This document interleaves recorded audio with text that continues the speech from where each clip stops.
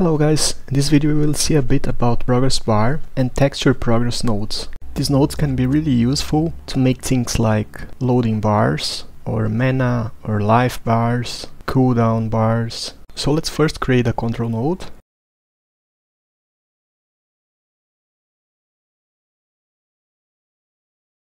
Inside it we can add our progress bar. Then we can change the positioning and the size of it.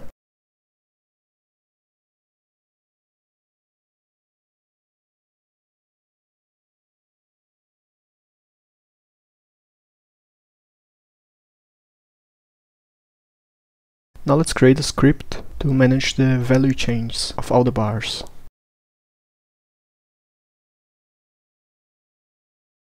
Here, of course, you can decide how you want to change your values, like a hit function or something like that. As we don't have a game here, I will just use a timer. So we will connect the timer to our script and increase the value by 1.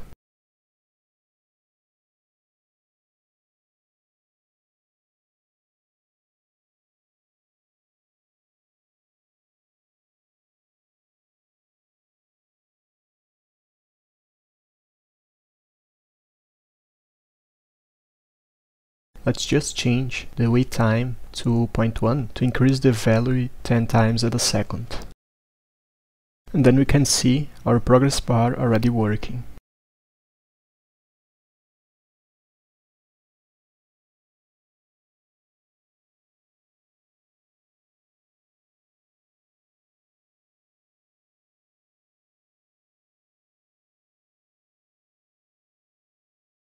Now we will see the texture progress node.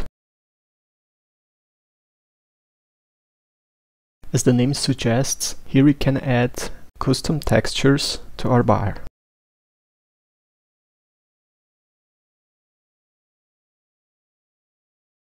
Now let's change the positioning and the size.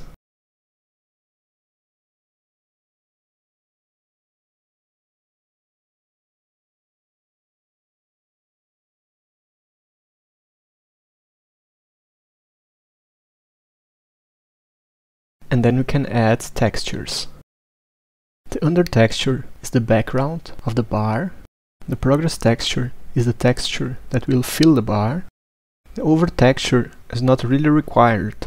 You can use it if you want. It will be something like border or lines that will be always over your texture. So you cannot use a full texture or it will cover everything.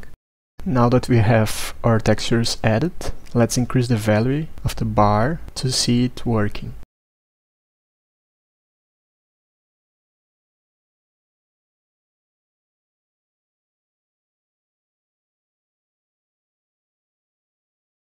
And of course you can decrease the value too. To do that, you just need to change the value to 100 and then decrease it.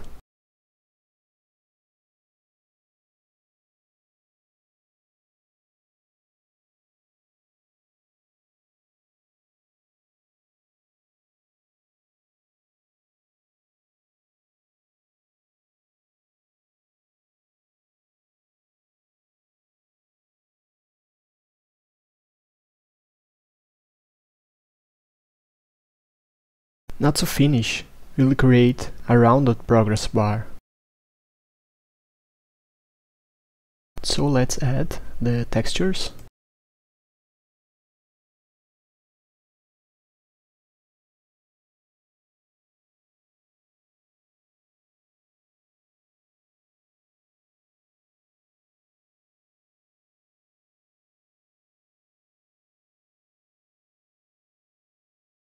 Now we need to change the fill mode here.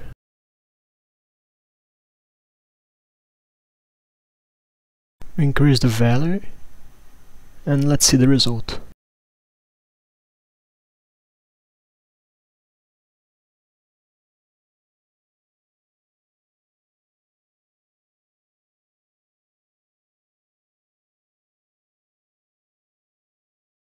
And so you can make another adjusts, like change the fill mode.